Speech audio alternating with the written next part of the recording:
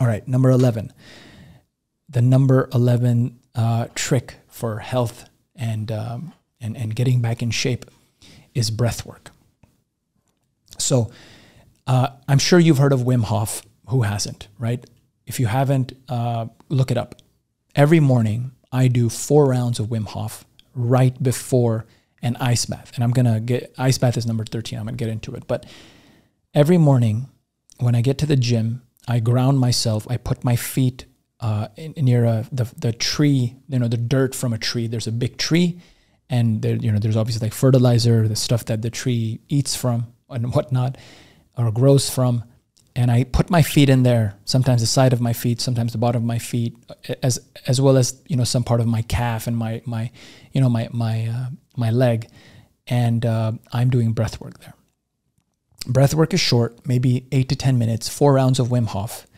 And just follow Wim Hof. And again, don't overcomplicate this, right? There's a lot of breathing exercises. There's box breathing, there's Wim Hof, there's a Tumo, which is like Wim Hof. There's a holotropic. There's so many breathing exercises. It doesn't matter, bro. Like, just do breath work in the morning. You can literally just sit there and breathe with your nose. Remember, with your nose. Wim Hof, I only do with my nose. I don't do it with my mouth. I know Wim Hof says do it with your mouth. I don't think so. Only nose.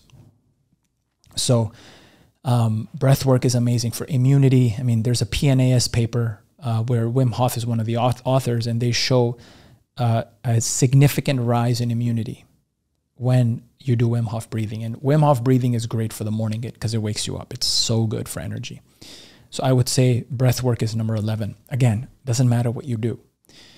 As long as you sit and you have an intention of doing breath work, you have an intention of focusing on your breath, you have an intention of pumping up your system, re-energizing your system, you're going to be good.